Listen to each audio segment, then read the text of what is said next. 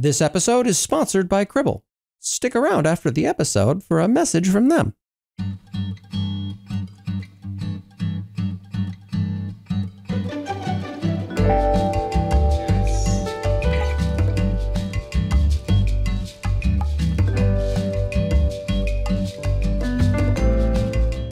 I periodically say that there are 4 stages of managing cloud infrastructure. The first stage is clicking around in the web console. We've all done this, and it really requires no further explanation than that. The second stage is using either CloudFormation or Terraform. These are relatively established mechanisms of configuring a cloud environment. Okay, great.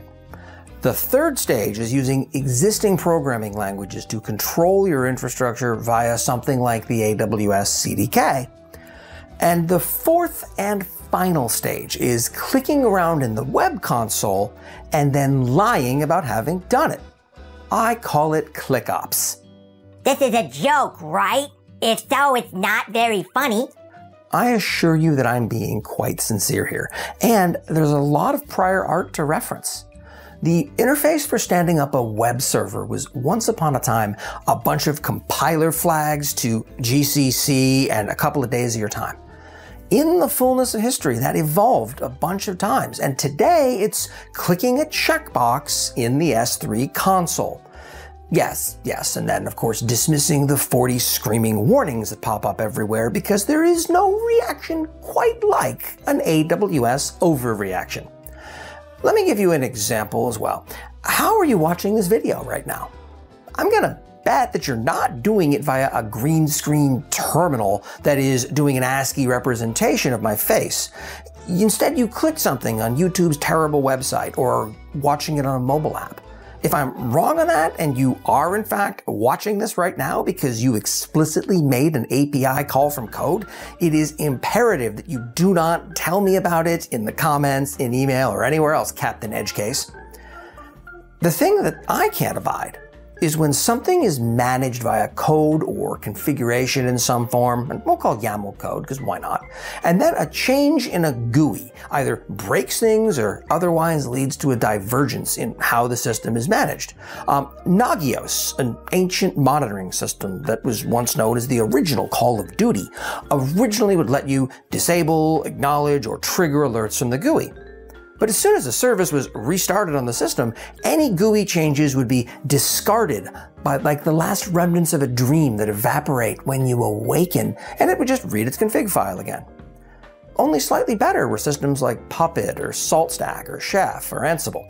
If something was managed via those systems and a human altered it, those systems would then, the next time they ran, revert whatever the human had changed. Fighting with computers never felt more real than it did in those moments. Okay, what about cloud?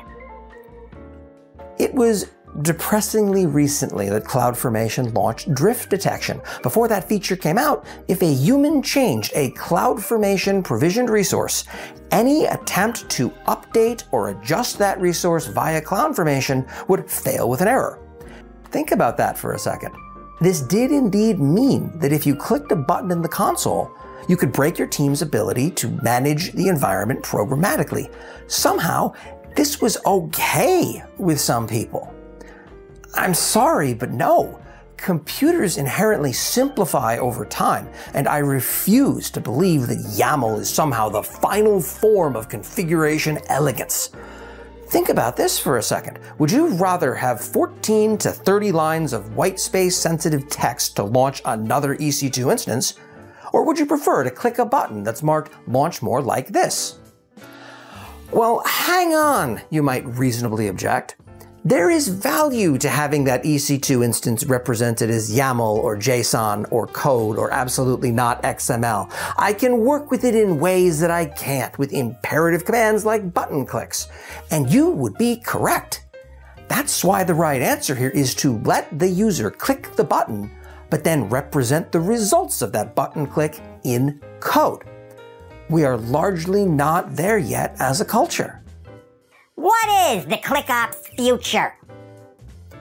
I envision a world in which I can set things up in the AWS console, or really any cloud vendors, via the magic of clicking things. The provider captures what I set up and renders it into code or configuration somewhere, similar to the way that the console recorder browser extension does.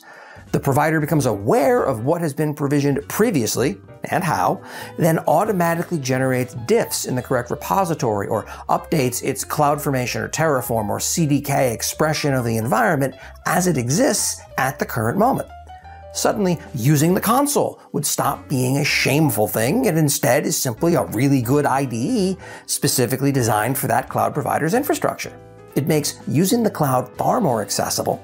It makes it way harder for users to inadvertently break things, and perhaps most notably of all, reduces the obnoxious amount of gatekeeping in our industry. Welcome to the future. Welcome to ClickOps. And now, a word from our sponsor. Syslog is free because it honestly kinda sucks for analysis. The gold standard in this space is Splunk. The challenge is that deploying Splunk is hard because it's increasingly difficult to find a princess to kidnap for ransom to pay for the thing here in 2022.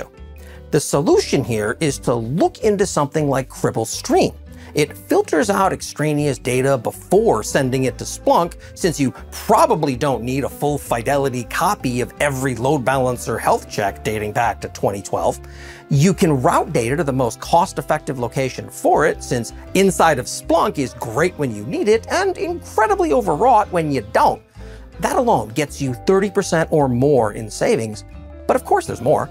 Condense logs into metrics where it makes sense, reduce the noise to better see the signal, replay logs to other places when you need to, and stop worrying about the Royal Guard finding you when they're trying to track the princess down. To learn more about Cribble, smash the link, tell them I sent you, tap the like and subscribe buttons as per YouTube norms, and tell them I sent you again. Both you and the princess will sleep way easier.